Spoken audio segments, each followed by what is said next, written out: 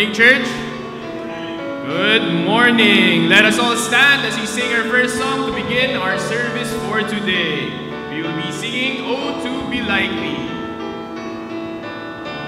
On the first stanza, ready, sing. Oh, to be like Thee, blessed Redeemer, this is my constant longing and prayer, that Thee I'll forfeit all of Earth's treasures, Jesus Thy perfect likeness to wear. Oh, to be like Thee, oh, to be like Thee, blessed Redeemer, pure as Thou art. Come in Thy sweetness, come in Thy fullness, stamp Thine own image deep on my heart. Oh, to be like Thee, full of compassion, loving, forgiving, tender and kind, helping the helpless, cheering the fainting, seeking the wandering sinner to find. Oh, to be like Thee, oh, to be like Thee, blessed Redeemer, pure as Thou art. Come in Thy sweetness, come in Thy fullness, stamp Thine own image deep on my heart. Amen. Our next song will be, "I Am Thine, O Lord." May we sing two stanzas. On the first stanza, I am thine, O Lord, ready, sing. I am thine, O Lord, I have heard Thy voice, and it's told Thy love to me. But I long to rise in the arms of faith and be closer drawn to Thee. Draw me nearer, nearer, blessed Lord, to the cross where Thou hast died. Draw me nearer, nearer, nearer, blessed Lord, to Thy precious bleeding Son. Consecrate me now to Thy service, Lord, by the power of grace divine. Let my soul look up with a steadfast hope, and my will be lost in Thine.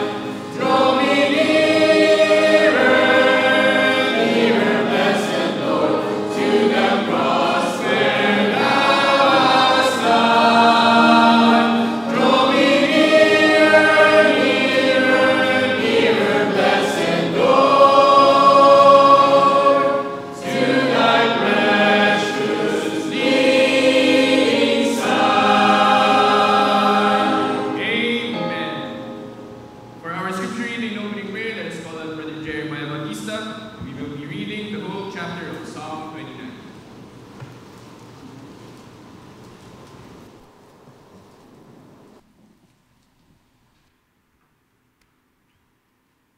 Morning, church. Let's open our Bibles, please, to Psalms chapter 29, and let us read in unison all the verses. If you are there, please say aloud, Amen. Ready, begin. Give unto the Lord, O ye mighty, give unto the Lord glory and strength. Give unto the Lord the glory due unto His name. Worship the Lord in the beauty of holiness. The voice of the Lord is upon the waters. The glory thundereth. The Lord is upon many waters. The voice of the Lord is powerful. The voice of the Lord is full of majesty. The voice of the Lord breaketh the cedars. Yea, the Lord breaketh the cedars of Lebanon. He maketh them also to skip like a calf, Lebanon and Syrian like a young unicorn. The voice of the Lord divideth the flames of fire. The voice of the Lord shaketh the wilderness. The Lord shaketh the wilderness of Kadesh. The voice of the Lord maketh the hinds to calve, and discovereth the forest. And in his temple doth everyone speak of his glory. The Lord sitteth upon the flood. Yea, the Lord sitteth king forever. The Lord will give strength unto his people.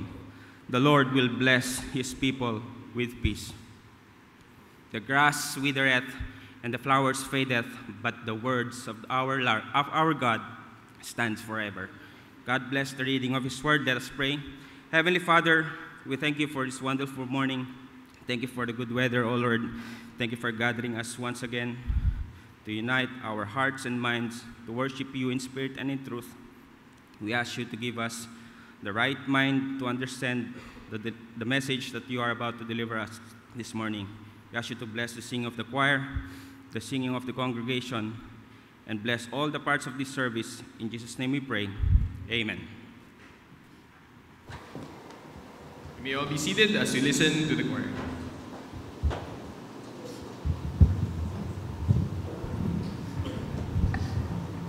Losing a loved one is probably the most painful thing that can happen to anyone.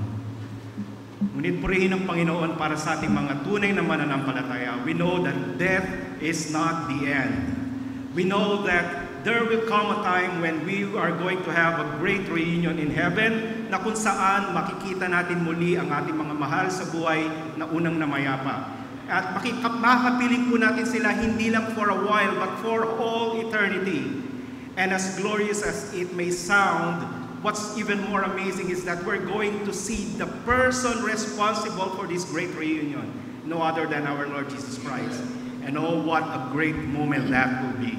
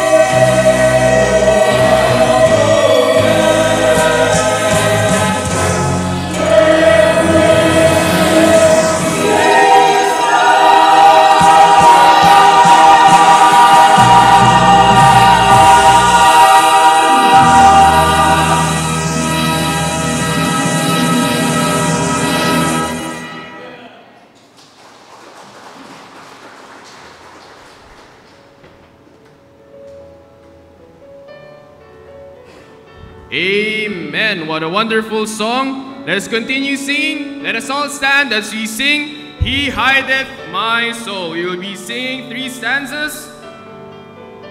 On the first stanza, a wonderful Savior. Ready, sing. A wonderful Savior is Jesus my Lord. A wonderful Savior to me. He hideth my soul in the cleft of the rock, where rivers of pleasure I see. He hideth my soul in the cleft of the rock, that shadows a dry, thirsty land. He hideth my life in the depths of His love, and covers me there with His hand, and covers me there with His hand. A wonderful Savior is Amen. He is wonderful. He taketh my burden away.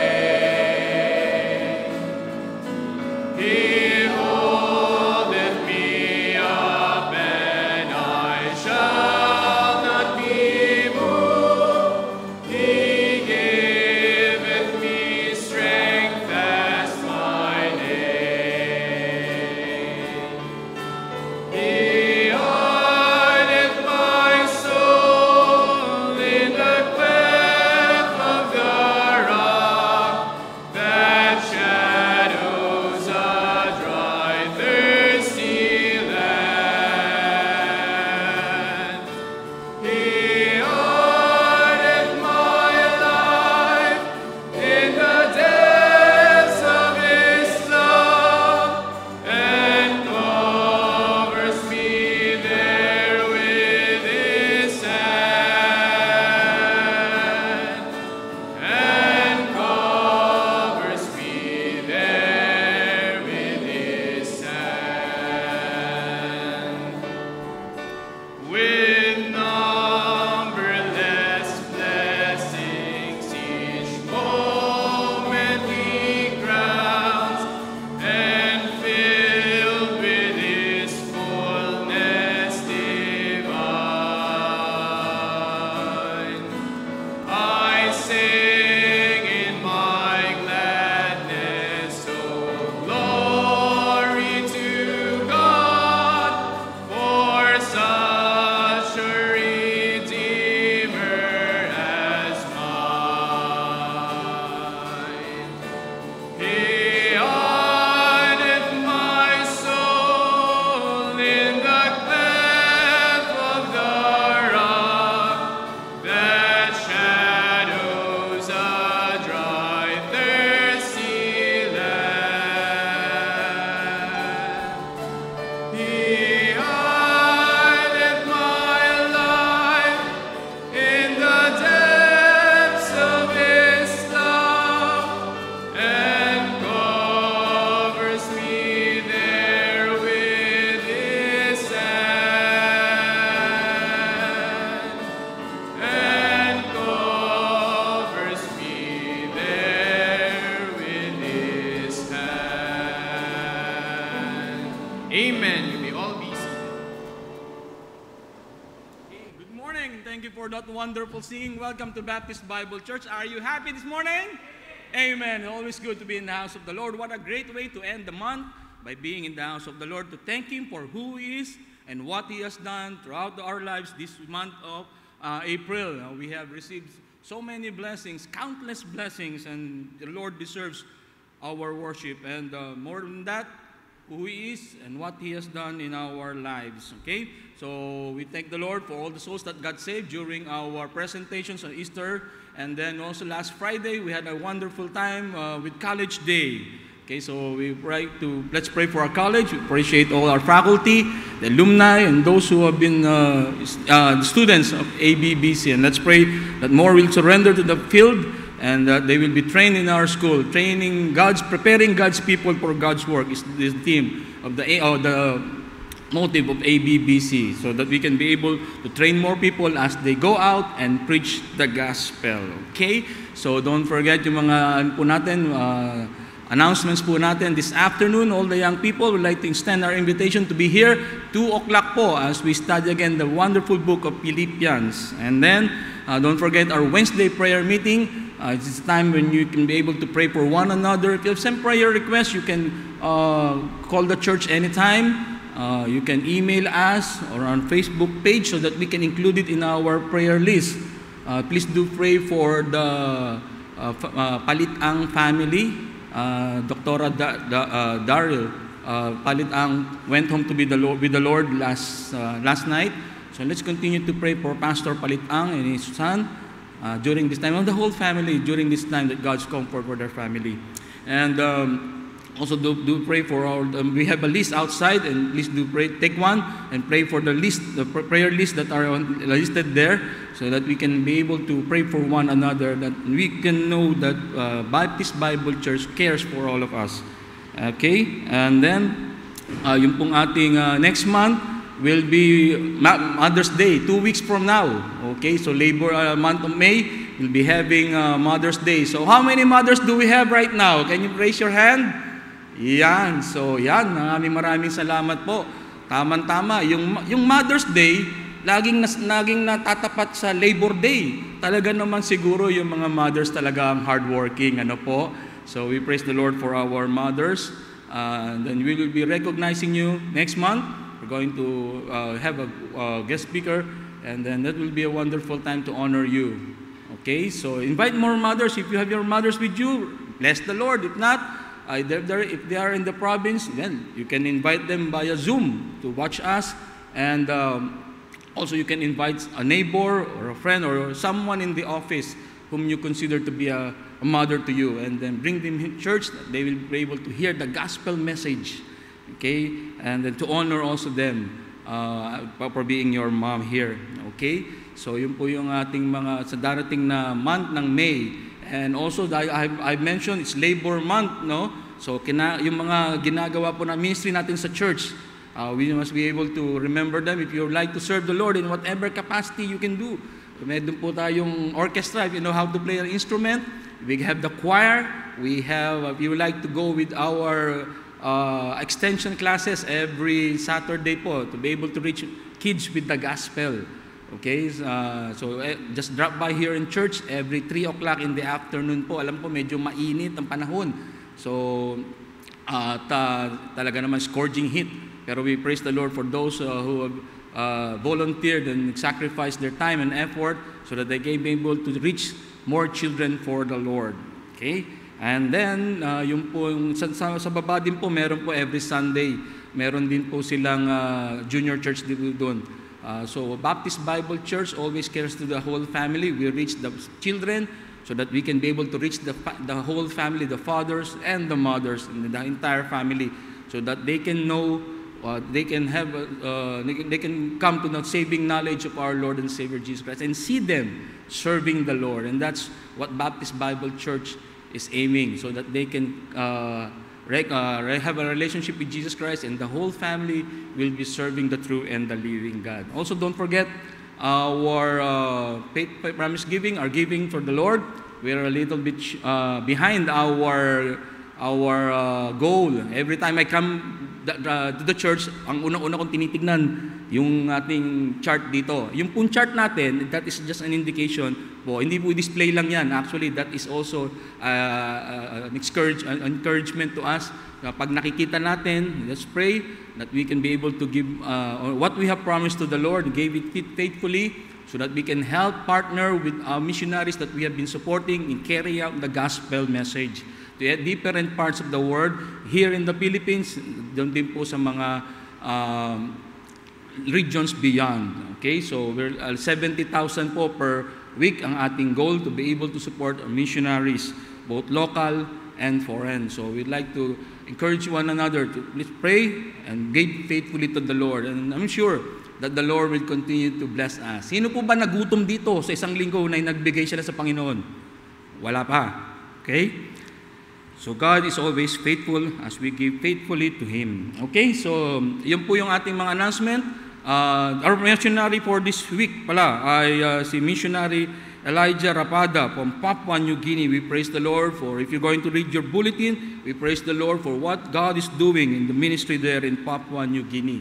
So let's continue to pray for them and also for our missionaries that we are supporting. Okay? So next month, darating na po si Pastor Felix Arma and his family will be here on Forlo. We have a place to stay. So we praise the Lord for that. Malapit lang sa church. Diyan lang sa tabi. Ayan, so we praise the Lord for answering our prayer. And malapit lang. So if they can go to other places and leave their children, ay pwedeng iwanan dito sa office, dito sa staff, okay? At they can stay in church. So we praise the Lord for that. Thank you for praise the Lord for that, and thank you to the person that accommodated us. Okay? Ang babayaran po natin dyan ay I think it's 13,000 per month and with a refrigerator. Ayan. So hindi na po, may kailangan na po ang refrigerator. So again, I would like to also encourage you. Pagdating po nila dito, wala silang dala sa eroplano kundi damit lang nila. So pagdating dito, may mga pangangailangan sila. Praise the Lord, may refrigerator na. Hindi naman pwedeng doon sila matutulog at saka doon sila kakain lang, di ba? Kailangan natin ng mga gamit din. And if you have extra at home that you would like to give or lend, okay, so sabihin nyo lang po sa staff, okay, sa office, and then we will have it para meron po sila pagdating nila dito, Lord willing, by May 25. Yan, nandito na po sila. Okay, so yan po yung mga ibang ating mga kaganapan sa next month, and looking forward to that. Okay? So, do we have anyone visiting with us for the very first time? This is your first time to be a Baptist Bible Church. Meron ako nakita doon sa gitna, isang grupo sila. May nakasabit dito. Pag may nakasabit dito ang pangalan, we are so honored that you are here with us today to join us as we worship the Lord. Can you please stand up? Yan, on my left. And then, meron po sa gitna. Yan, okay. Meron pa po ba? On the left side, we're so glad that you were able to come. And welcome to the friendliest church in Metro Manila. Shall we all please stand up and let's sing our welcome song?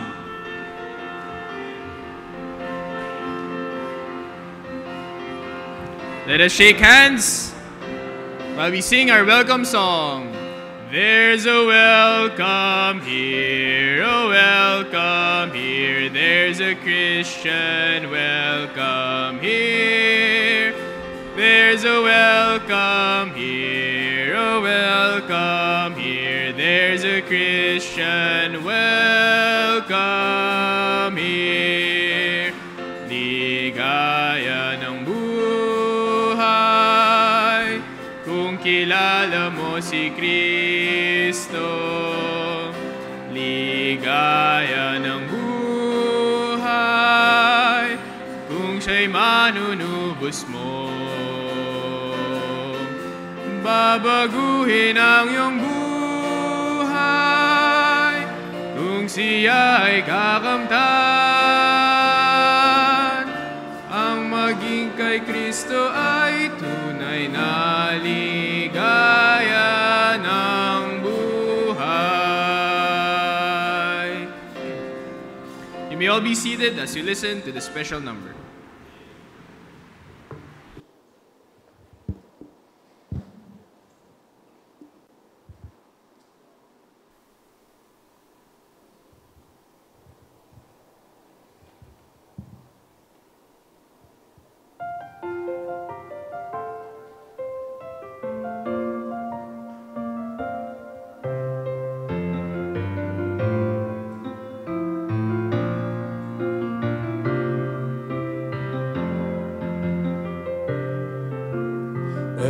Every man on earth is given just one life. Every life on earth is but a vapor. It appears that it's gone with a record of what's done. Then we'll stand alone at the judgment seat of Christ, God's holy Son.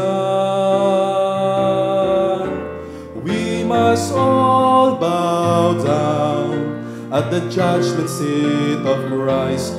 We must give account for the things we've done with our lives. I will live my life for Jesus Christ, so that in eternity my life will be gold and silver and precious stones.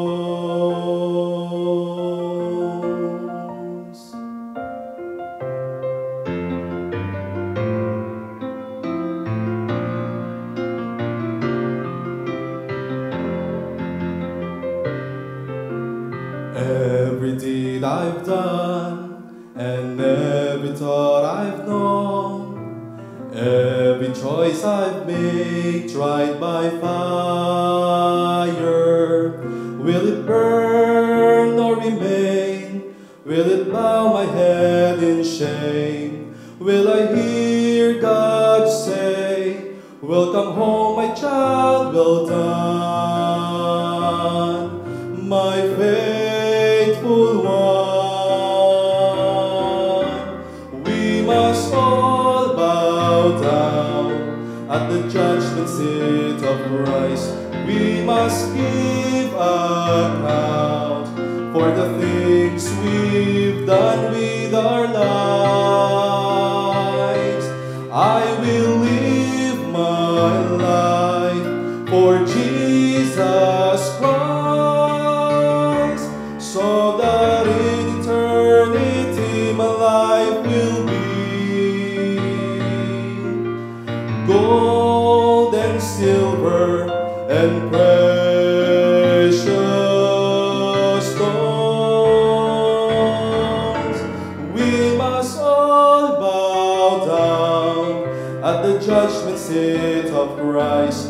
We must give account for the things we've done with our lives.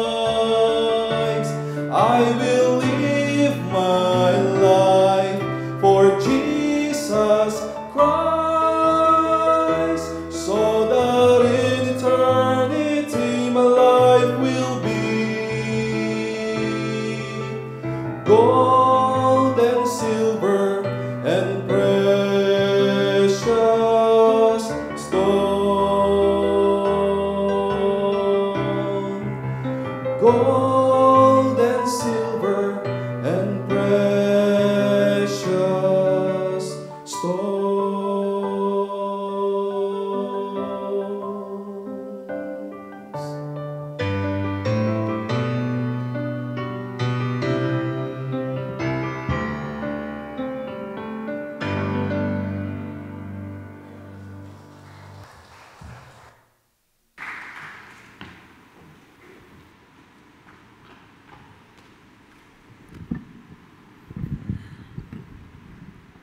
Good morning to everyone.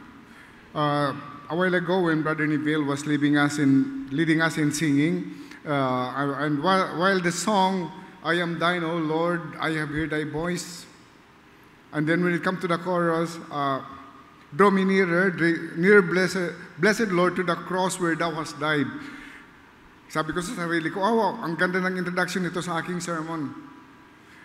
That the gospel, the atoning work of Jesus Christ must be always central to our church and to every aspect of our lives. Hindi po ito isang bagay na dapat natin isasangtabi. But in every preaching and everything that happens in our church, the gospel must be always keep central. I have attended several conferences in the last few months, and one of the things that I notice is this. Many people, many preachers, when they preach, they assume the gospel. They think that the people to whom they are addressing to knows the gospel, that they do not take the time to explain what the gospel is all about. Oh, my friends, this is tragic. Just imagine to be able to attend a missions conference, supposedly to proclaim the gospel to other people, and yet the gospel is not being addressed. To me, it is a waste of time. And whenever preaching is being done and the gospel is not presented, it is tragically also a waste of time. So, I am happy that in our church, the gospel is always central, and we must keep it that way. Because the gospel that saves us is also the gospel that will sustain us in our spiritual life, and it's also the gospel that brings hope, that brings the future hope, that we believers share, the hope that will lead us to the fullest experience, the final realization of our salvation and eternal life. Shall we all turn our Bibles to the book of 1 Corinthians? Although we have taken this in our Sunday school, but this thing has been so heavy on my heart that I need to use this as our preaching, even though we have discussed this already in our Sunday school lesson. Shall we all stand up as we open our Bibles to the book of 1 Corinthians chapter 15? We are going to read from verses 1 to 4. Moreover, brethren, I declare unto you the gospel which I preach unto you, which ye have received, and wherein ye stand, by which ye are saved, if ye keep in memory what I preach unto you, unless ye have believed in vain. For I delivered unto you first of all that which also I received, how that Christ died for our sins according to the Scripture, and that he was buried, and that he rose again the third day according to the Scripture. Shall we pray? Heavenly Father, we thank you once again for the word that you have given us. This is your word, your God, your inspired word. Oh God, I pray that even as we deal with this topic, we help us to see the importance of the gospel. And in Jesus' name we pray, amen. The main idea that I will be dealing with you today is this: because the gospel is the power of God to save, we must keep that central in our church. And in the while ago in the passage that we have read, we have learned that the gospel is the power of God to salvation. The gospel is the story that tells us of God's solution to man's problem. God's solution to man's problem. And this solution is not through our own efforts, but rather the divine initiative that God has sent to our fallenness. Remember that we are sinners and we are condemned to hell. But God, who is righteous and who is just, who will send people to hell because of their sin, has also provided the solution by which we can be freed from this great dilemma by sending His only begotten Son into this world to take on humanity, to live like us, to take on our nature, live a perfect life, and then offer this life as a sacrifice for our sin, that by putting our faith and trust in the finished work of Jesus Christ, His death, burial, and resurrection, we would be saved. Now, this is very evident in the text. But we must never forget that the gospel is not only for our saved, for the unsaved. The gospel is also for the saved, and even more so. Brother Nibel, can you please give me the water? I forgot. It is God's divine solution for the human dilemma, but it is also our strength for our daily life.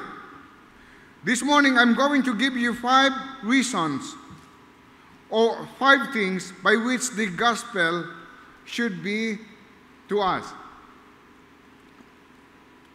First of all, the gospel, why the gospel is important, why the gospel should be kept central is this. The gospel is the foundation of our faith. Ang Ebanghelyo ang siyang fondasyon ng ating paniniwala. And earlier in our Sunday school, we have stated the cardinal truths that are tied to the gospel, that when you deny those truths, you are automatically denying the gospel. This is the message by which we must preach. This is the core of the scripture. Every passage in the Old Testament is pointing forward to what Jesus Christ is accomplished, and every passage in the New Testament is pointing backward to what He has done. This is why this is the foundation of our faith. And even Paul himself tells us in 1 Corinthians chapter 2, verse 2. 1 Corinthians chapter 2, verse 2. As the gospel is being foundational to our faith, this is what he said. And I, brethren, when I came unto you, came not with the excellency of speech and of wisdom, declaring unto you the testimony of God. For I determined not to know anything among you, save Jesus Christ and Him crucified.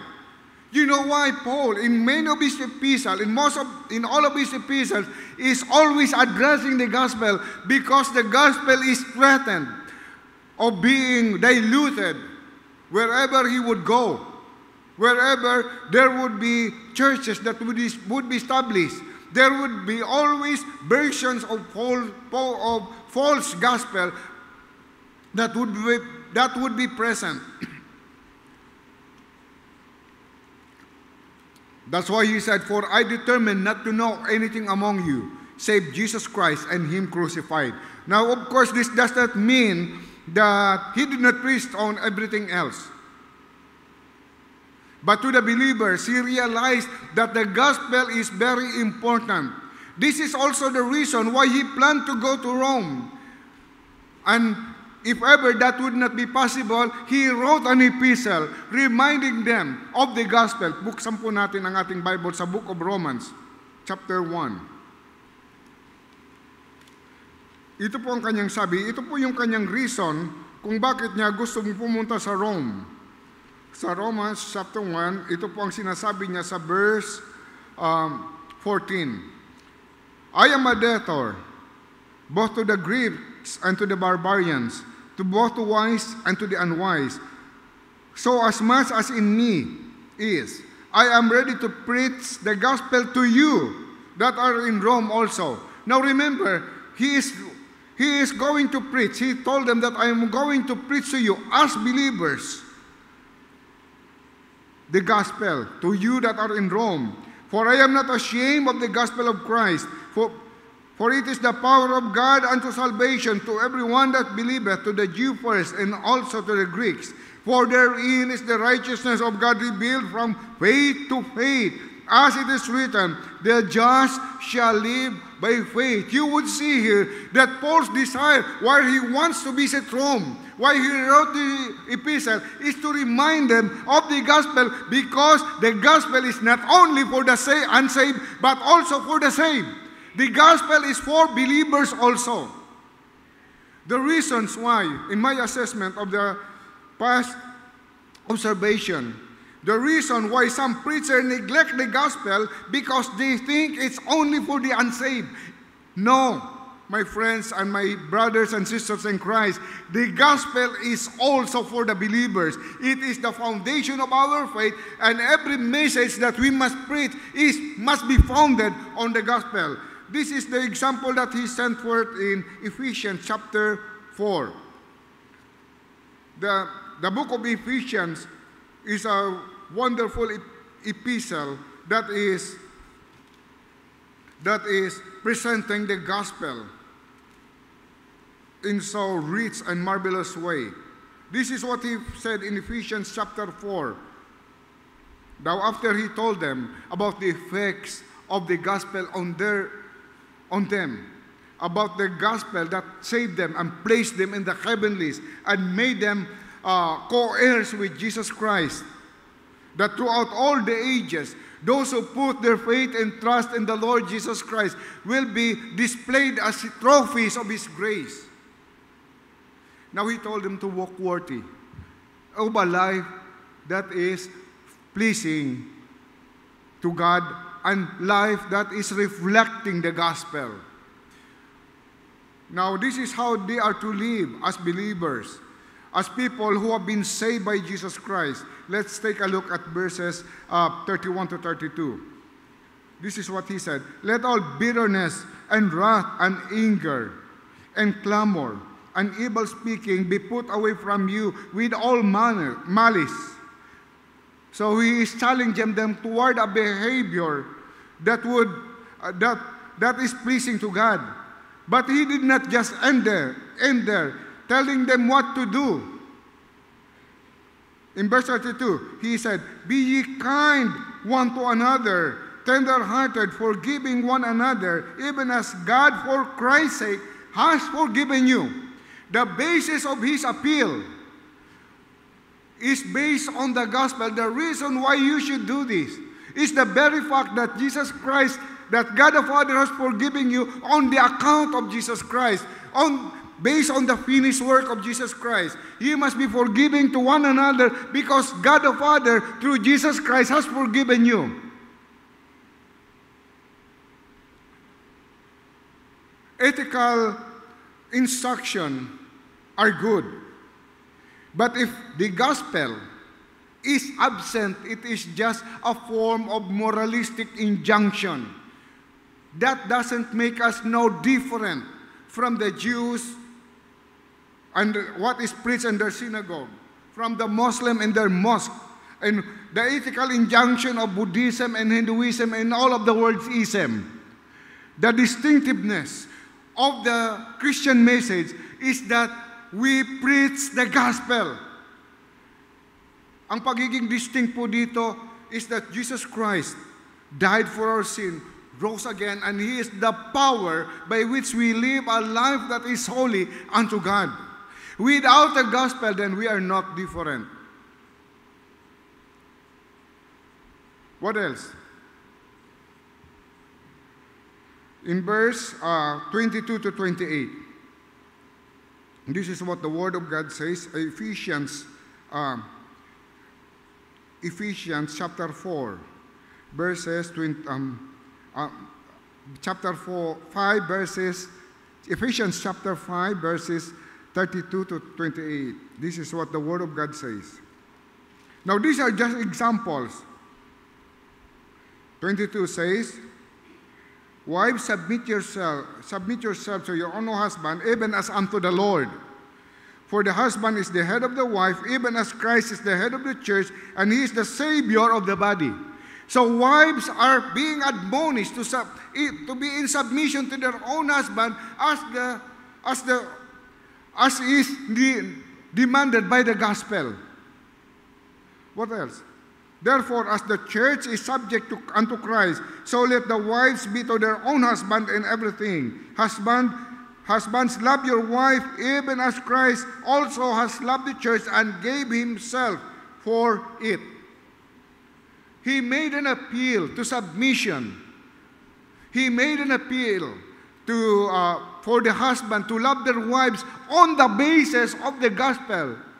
Paul preached all other messages, but everything that he preached is founded on the gospel. That he might sanctify it, verse 26, and cleanse it with the washing of the water by the word, that he might present it to himself a glorious church, not having a spot or wrinkle or any such thing, but it should be holy and without blemish. So ought men to love their wives as their own bodies, for he that loveth his wife loveth himself. So as the church as the wife is to be in submission to the husband, it is because of what the Lord has done for us. He is the one who saved us, and necessarily necessarily. As God had sent Jesus Christ to be our Savior, we should be in submission to Him. And so, wives must also be in subjection to their own husband.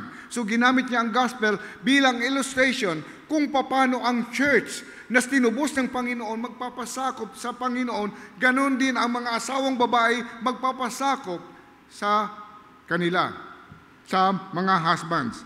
And husbands also are to love their wives even as Christ loved the church and gave up Himself for her.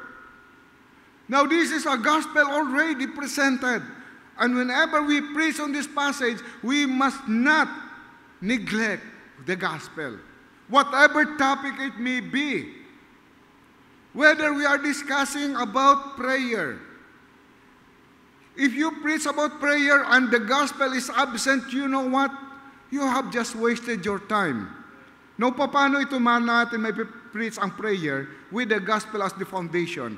The question is this, bakit tayo nakakapag-pray? Because the Bible said that because of Christ's sacrificial death on the cross, there is no more condemnation. We are accepted by God the Father and we have the free access to God.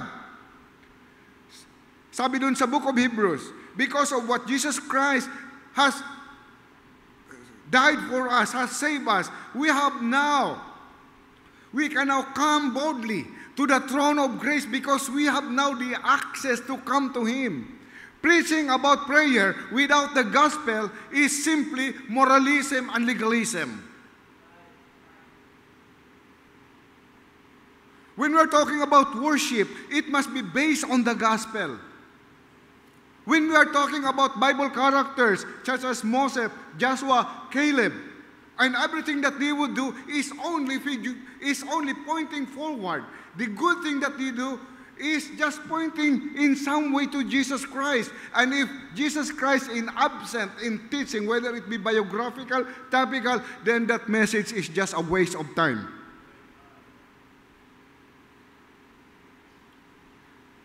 It is the gospel must be present because it should be the foundation of our message. Second, the gospel is important because it is the filter by which we view the circumstances in our lives. This is Paul's attitude.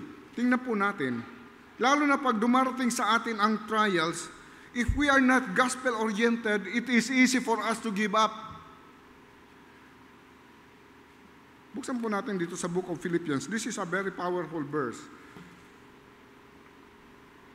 Remember that this is a prison epistle. Paul was in Rome, and he should be sad, but instead he is encouraging the Philippians to rejoice. This is an epistle of joy written by someone who is in prison, who is attacked by believers, intimidated by believers, fellow workers, accused by false brethren, imprisoned by the Roman government, and yet he wrote an encouraging epistle. Ito po ang sabi niya. Now, the people at Philippi were worried about Paul. Nasa kulungan siya. So they do not know what's going on in him. They know that he's in prison, and if in those times you are in prison, you know what? You could die of hunger. Because they do not have a welfare system just like we have today that would take care of the prisoners. So they took collection of money and sent it in the hand of Epaphroditus and sent it to Rome. And he wrote this epistle to tell them not to worry about me, that I am in jail. Because I am viewing my trials that happen in my life in terms of the gospel. Let's read verse 12.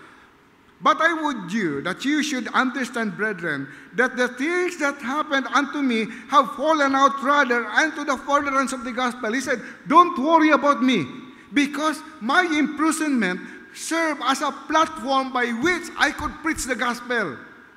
I may be unjustly accused, I may be even attacked by fellow brethren, but don't worry, because it serves God's purpose. God has a purpose in it.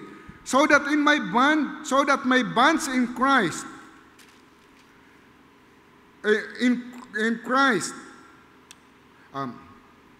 so that my bonds in Christ are manifest in all the palace and in all other places. Sabi niya, you know what? Because I was put in prison, my imprisonment is, I'm not necessarily my bonds in Rome. I am not a prisoner of Nero, but I am a prisoner of Christ, and God put me in that situation so that the gospel could spread out. That even in the palace, what he mean by that is the Praetorian guards. Now, the Praetorian guards are the ones who are guarding him. 6 hours every day, he would be chained to a Roman soldier, 2 Roman soldiers, guarding him. Kasi importanteng prisoner siya eh. They are guarding him. 2, naka-chain sa kanya. Everywhere he go, naka-chain sa kanya. Wala ka talagang privacy, kahit sa mga personal necessities. But itong mga Praetorian guards, itong sinabi ditong guard sa palace, these are the best of the Roman soldiers. They are the Marines, SEAL, Army Rangers rolled in one. Pero ano bang nangyari? Sabi niya, na-spread ang gospel sa mga sundalo. Tingnan natin nga dito, and even as we would read dito sa Philippians chapter 4, ito ang nangyari sa Philippians chapter 4, verse 22. All the saints salute you, chiefly they that are of Caesar's household. Ito rin yung Praetorian guards. Nasave sila. Guess what? They were chained to Rome, and to Paul. And you know what? You probably could have guessed what Paul would talk to them in the next 6 hours that they were chained to him. He would talk to them about the gospel, and they got saved. And now, because of such imprisonment, he had the opportunity to present the gospel to the highest government officers. Ano pang nangyari? That in my bonds in Christ are manifest in all palace and in all other places. Wow. They might think that they have silenced Paul, but actually, they are doing him a favor by putting him in a place where the gospel could be sounded greatly. And many brethren in the Lord, waxing confident by my bonds, are much more bold to speak the word without fear. And not only that the gospel was preached in places where I could not go as a free man. He said, when the brethren heard of it, what happened? They were emboldened by what happened to Paul. Ang imprisonment ni Paul, sa halip na pakapagpahina sa mga brethren, pinatapang pa sila.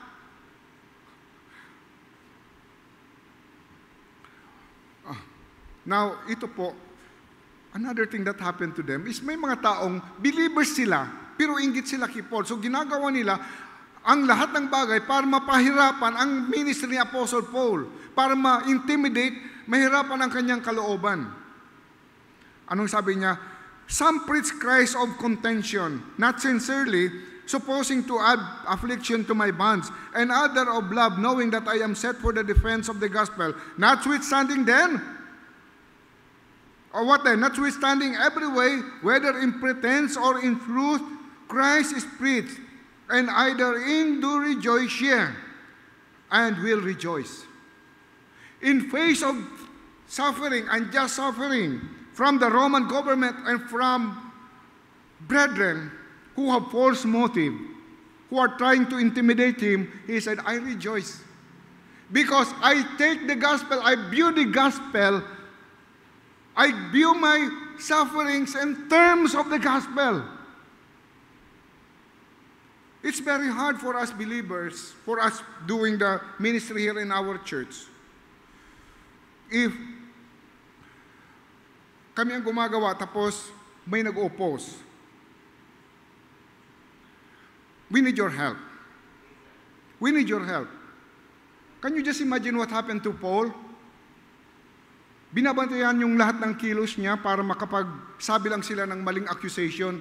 Oh, si Paul na-preach na when sin abounded, grace did more abound. So he's preaching na, okay, let's continue sinning. Binabaliktot ang kanyang mga sinasabi para makahanap ng accusation sa kanya. Binabantayan kung saan sino mga ang mga nakakausap niya and try to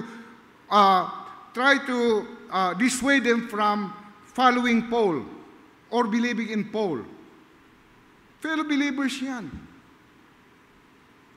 Instead of doing service, they're doing surveillance. Instead of being an encouragement, Paul is facing intimidation. Instead of gathering help, anong ginagawa? They were hinderers. Instead of being a co-laborer, they are critics.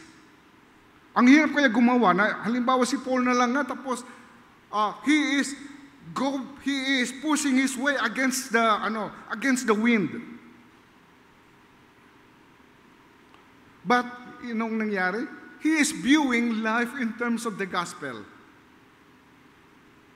This is the way by which he views his circumstances. The gospel is the filter by which he views the circumstances that happens in his life. Dito tayo makakatagal.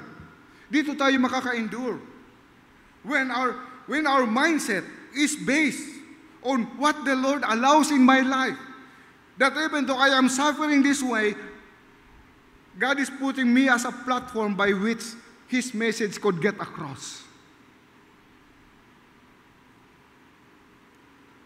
So the gospel is the foundation of our faith. The gospel is the filter by which we view our circumstances. Next is this.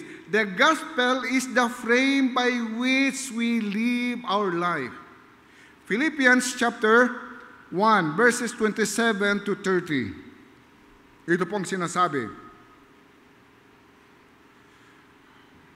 After telling them about after encouraging them about Christ's return, this is what he said. Only let your conversation be as becometh the gospel of Christ, that whether I come to see you or else be absent, I may hear of your affairs, that ye stand fast in one spirit and with one mind, striving together for the faith of the gospel, and in nothing terrified by your adversaries, which is to them an evident token of perdition, but to you of salvation and that of God. For unto you it is given in the behalf of Christ, not only to believe in his name, but also to suffer for his sake, having the same conflict which ye saw in me, and now to hear in me. The gospel is the frame by which we live our life. Because of what Jesus Christ has done on the cross, sabi dito ni Paul, let the way that you live your life is fitting to the gospel that you believe in. In what way? As you unite together, strive together for the faith of the gospel. Ginamit po dito yung imagery na mga athletes, yung mga that they would fight together as a team, as they fought the opposing party. In one spirit, striving together for the faith of the gospel. That the gospel is the basis of their unity. What else? It is also their strength in facing their adversities. Anong sabi niya po dito? And nothing but terrified by your adversaries, which is to them an evident token of perdition, but to you of salvation and that of God. For unto you it is given on the behalf of Christ, not only to believe in his name, but also to suffer for his sake, having the same conflict which he saw in me and now to be in me. Now, he said to them, remember this, that do not be terrified even though you are facing persecution. The word terrified there is a very strong word. I think this is only used once in the New Testament. But this is used elsewhere in the writings that were done in the history. This word is talking about being frightened terribly. Yung grabe yung kanyang pagkatakot.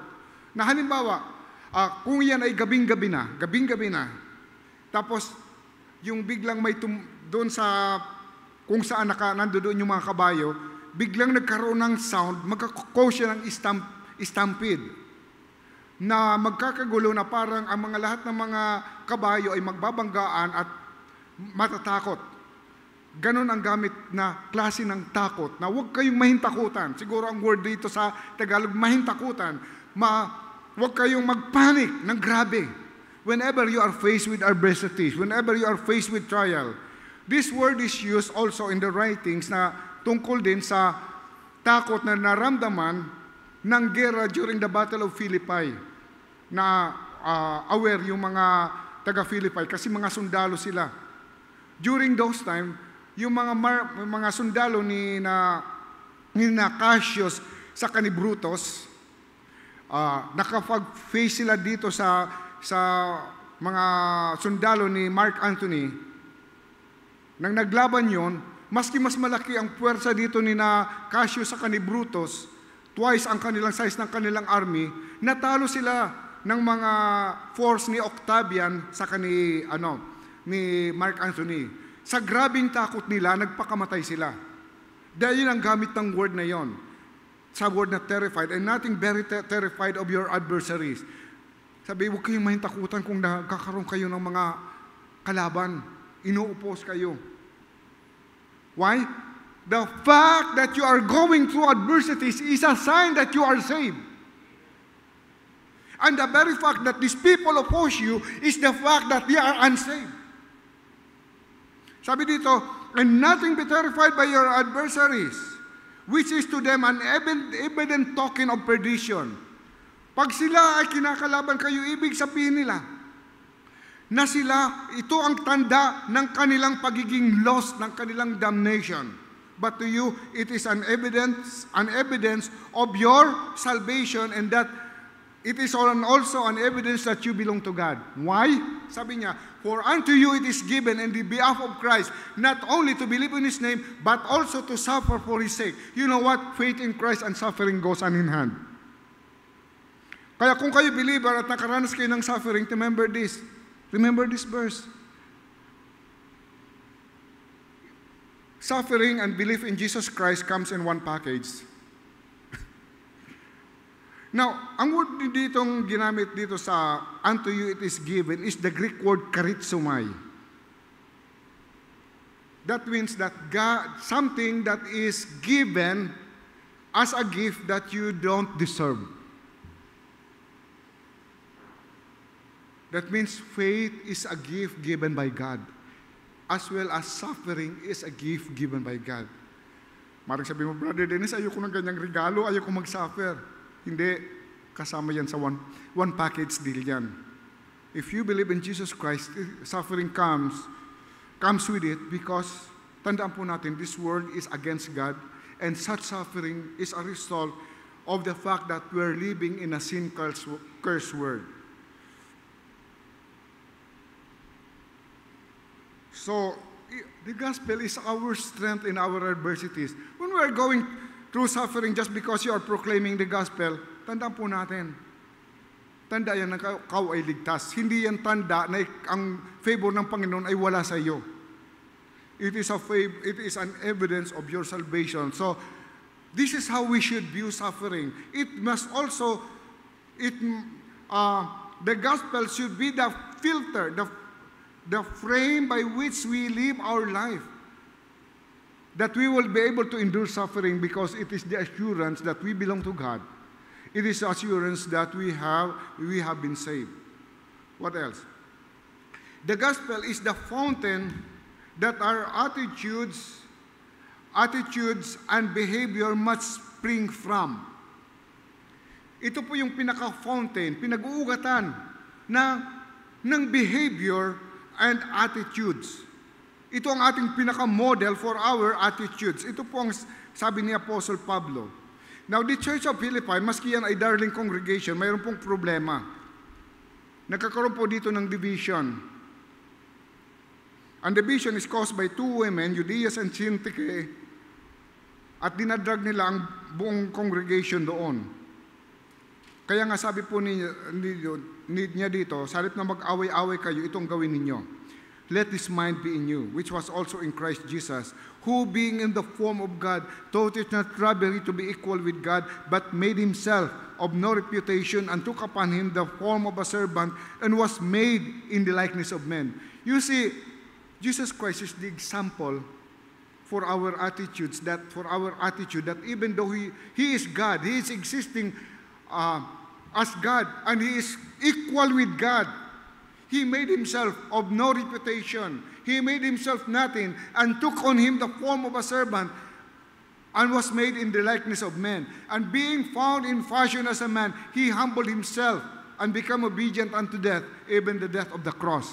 Wherefore God has highly exalted him, and given him a name that is above every name, that at the name of Jesus every knee should bow, of things in heaven, of things on earth, and things under the earth, and every tongue confess that Jesus Christ is Lord, to the glory of the Father. May kadugtong pa yun.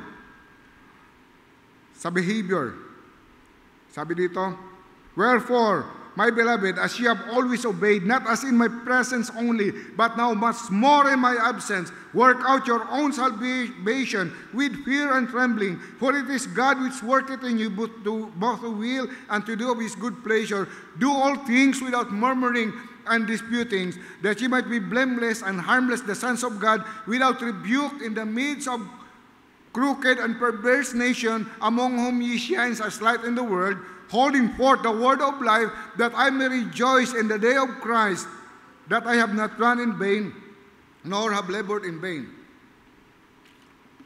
Neither labored in vain. So, the gospel is the fountain by which our attitudes and behavior must spring from. Ang ating response sa word, ang ating pag-respond, ang ating mindset must always be dictated by the gospel. You see, the gospel is not only for the unsaved, it's also for the saved. So not only that the gospel is the foundation of our faith, not only that the gospel is the filter by which we view our circumstances in life, not only that the gospel is the frame by which we live our life, or is the fountain of our attitudes and behavior, but also, lastly, the gospel is the fuel that empowers and motivates us for service. Yan po. Ang gospel, ang ating strength. Yan ang nag-motivate sa atin. Yan ang nagbibigay sa atin ng desire and reason to continue in service. In this passage of 1 Corinthians, after dealing with them the gospel and also the return of Jesus Christ, based on his exhortation, anong sabi niya doon sa 1 Corinthians chapter 15 verse 58? Puntahan po natin yon. Yan po ay napaka-importanting passage na sinabi natin, na mababasa natin. Sabi po dito, verse 27, but thanks be to God. Now, anong pinapasalamatan niya? That because of what Jesus Christ has done on the cross, He's given us a hope. And one of these days, death itself will be defeated. And we will live with Jesus Christ eternally in glorified bodies with Him forever and forever. Anong sabi niya dito? But thanks be to God, which giveth us the victory through our Lord Jesus Christ. Blessed be God. Thanks be to God, who continually gives us victory, who continually lead us in triumphal procession, parade through our Lord Jesus Christ. We have this victory. We have to thank God because God continually gives us victory over sin and death. And therefore, the gospel, the victory of Jesus Christ over sin and death is our confidence in service. Hindi tayo talunan po. Because of what Jesus Christ has done, we are continually victorious. Now, the world may not recognize that, but God sees our situation. He continually sustains us. And this is true what Jesus Christ has done on the cross. Napakagandang isipin na makakapagpatuloy tayo sa paglilingkod sa Kanya kasi victorious tayo. That even the suffering of this life is unable to stop and stamp down the gospel and the power of God in us. What else? Christ's victory over sin and death is our assurance that our service to Him matters. Anong sabi niya doon sa 58? Memorize natin ito. Pero tandaan natin, is as always in the context of the gospel. Therefore, my beloved brethren, be ye steadfast, unmovable, always abounding in the work of the Lord, for as much as ye know that your labor is not in vain in the Lord. Because of the gospel truth and the final fulfillment of our salvation, when we will be with Him, that means that every work that we do matters. Kaya nga nung sabi niya, therefore, my beloved brethren, be ye steadfast, unmovable, abounding always in the work of the Lord. Ang pagtatrabaho natin sa Panginoon, dapat po hindi seasonal. Hindi lang kung convenient sa atin. Hindi lang kung halimbawa gusto natin. We are to continually abound because what we do to Jesus Christ really matters. Can you just imagine, sabi dito, magbigay ka lang ng cold water in the name of the disciples, you will in no wise lose your reward. But how much more if you give your life for service? Everything that we do for Christ matters because God keeps the record. But more than that, it's because Jesus Christ has defeated death by what He has done. So, how do we put these things together? How we put these things to life? As believers, we must base our security and identity in what the Lord has accomplished on our behalf as revealed in the gospel. You see, gospel is for believers too. Huwag natin kakalimutan yan. Huwag natin sasabihin na ayan na naman, mag-preach na naman yung mga preachers dito sa gospel. Di ba kayo nagsasawa niyan? Why do you so get hung up on the gospel? No. We need a daily reminder because we forget every day. We need to be reminded of the gospel every day because we tend to forget every day. Kagaya nga ng sinabi ni Jerry Bridges, it is the gospel that continues to remind us that our day-to-day acceptance with the Father is not based on what we do for God, but on what Christ did for us. Sometimes there are, in our life, we think na, nag-fail naman ako sa Panginoon. Lagi na lang ako nag-fail. Lagi ko na lang siya nadi-disappoint. But you have to remember that our acceptance with the Father is not on what we do for Him, but what Christ has done for us. Ang ganda po nitong maikip natin sa ating puso. Kasi hindi natin pagbibasihan ang ating kaligtasan at seguridad sa ating performance kundi sa ginawa ng Panginoon sa krus ng Kalbaryo. What else? As a church, we must put the gospel in highest priority. We do it by making sure that every ministry has the proclamation of the gospel as the goal. Halimbawa, magkaroon man tayo ng feeding program, and from time to time we do that. Nagkakaroon tayo ng relief operation. We don't just do it para masabi na mabuti tayong ginawa. We do it with the gospel proclamation in mind. As I have said earlier, dito sa bawat ministry, sa children's ministry, sa outreach natin, sa visitation ministry, sa ABBC, sa Royal Christian Academy, kung magkakaroon ng presentation, please, let's make it sure that the gospel proclamation should be the highlight. Hindi lang side note. Hindi lang yung pantapos ng program. Kung magkakaroon man tayo ng kantata or any event, make sure that the proclamation of the gospel as a goal na ang uninterrupted proclamation of the gospel would be the goal. What else? Every preaching and teaching done must be faithful to the gospel truths. This is a reminder for us who preach here. Kung mabigyan kayo ng assignment, remember this, that whatever passage you may read, remember, it's always pointing to the gospel in some way.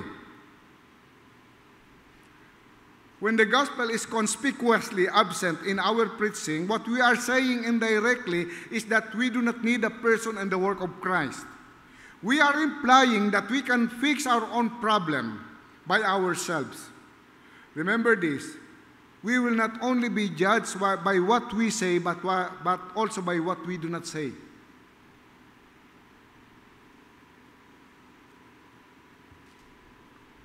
So, lastly, let us invest our lives, money, time, resources, and possessions that others may hear the gospel. Tingnan po natin ito na view everything that we own in terms of the gospel. Pinagkalob yan sa iyo ng Panginoon for the proclamation of the gospel. Binigyan ka ng Panginoon ng mga kapitbahay para gamitin ka na sila rin makapakinig sa Ebanghelyo. Ang mga relationships natin at ang mga opportunities natin, tingnan natin kung mag-open door ang Panginoon for gospel opportunities at gamitin natin yan. Maaring mayroon kang profession dito, doctor. Be a Christian doctor, and that people would know that you are a Christian by witnessing to them. Mayroon tayo po ditong nurse na nagtatrabaho during COVID. I will not mention her name, pero ito po ang ginagawa niya. Sa mga patients lalo na mga dying, she was witnessing to them. Risking contamination and exposure, mabigyan niya lang ng pag-asa ng kaligtasan ang mga tao na nakapakinig ng Ebanghelyo. And I think 2 Sundays ago, she was here. And what was a blessing to see that person na talagang sinusuong niya ang kanyang buhay, ganun siya sa kaselos na nagamitin niya ang kanyang professions para makakapakinig ng Ebanghelyo ang mga taong mayroon siyang contact. And also,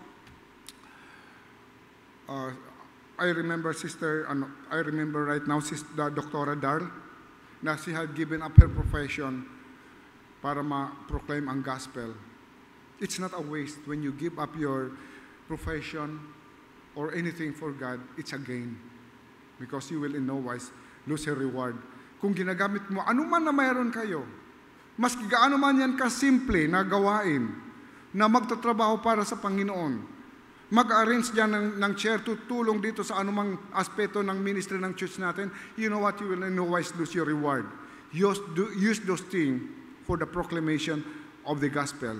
Pero kung hindi ka pa ngayon nakakakilala sa Panginoon bilang tagapagligtas, I beg you not to depend on your own effort, not to depend on your own religion, but depend fully on what Jesus Christ has done on the cross.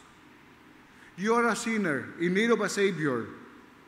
And Jesus Christ is the one who took your place on the cross of Calvary. That's why you must come to Him and receive Him as your Lord and Savior today. Shall we all stand up, please? And let's pray before we have the opportunity to respond. Heavenly Father, we thank you for the Son whom you had sent into the cross, who died on our behalf, and was risen again so that we could have salvation. Lord, if there's anyone here who is not yet saved, I pray, oh God, that that person would come and receive you as their Lord and Savior. And in Jesus' name we pray, amen.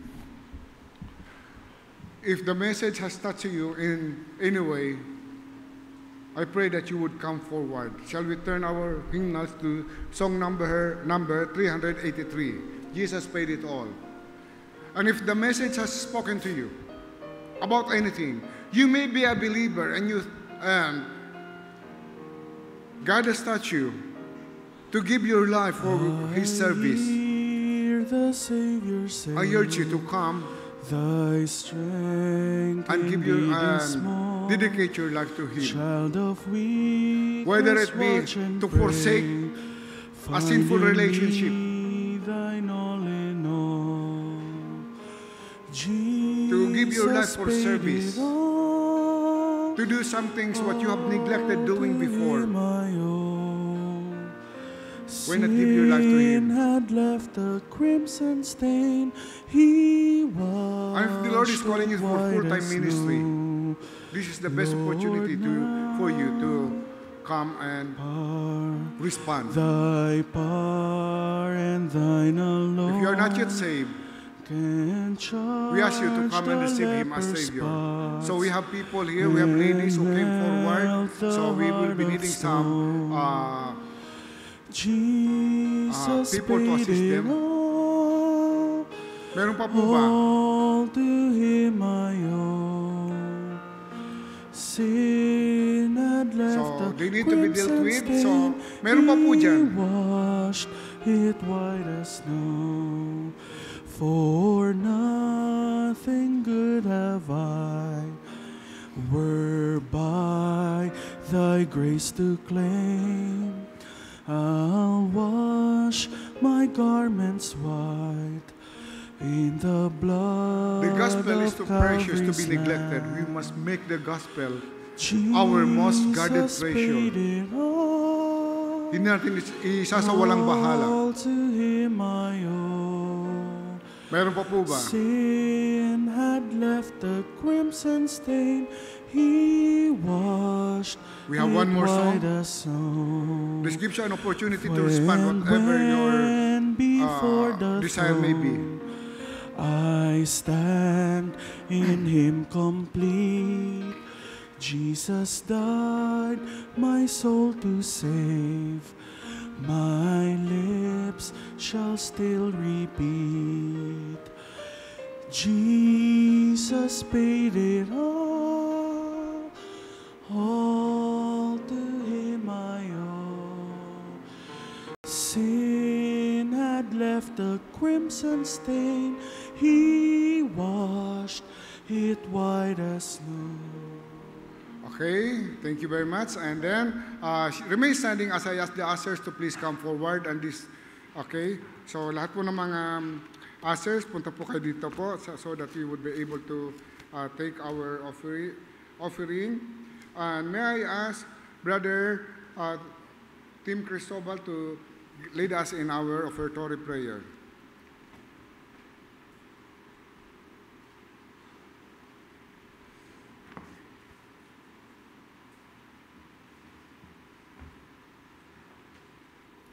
Let's go to Lord in prayer. Heavenly Father, thank you for this day. Thank you for this this lesson you have given us, Lord. I pray, Lord, that may you bless these provisions that you have given us, Lord, that may be used for your glory on this earth. Thank you so much, Lord, for everything, and that thy will be done. This I ask and pray, Lord, in your mighty name, Jesus Christ. Amen.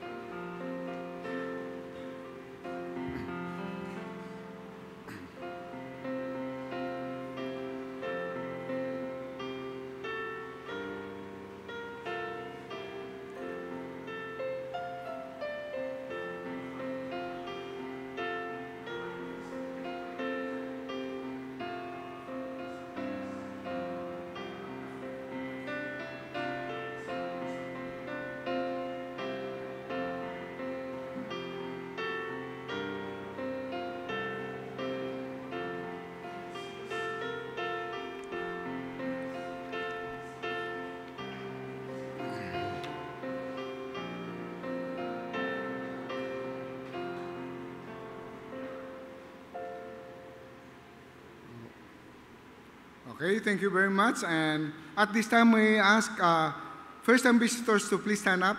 Pakitayo lamang po ng mga first-time visitors natin. Okay, we're happy for you attending our church. Mayroon pa po. Kindly come up front so that we could give you a proper welcome para sa ating bago mag-dismiss, makausap namin kayo, ma-welcome po namin kayo. And we have a place there downstairs na kung saan we would like to talk to you. Sige, papunta lamang po sa harapan. So we are happy for your visit sa aming simbahan. Okay, this time I call on Brother Redmond to please come and dismiss us in prayer. Okay, tayong lahat sa ating pong dismissal. Paki-welcome po ng mga visitors.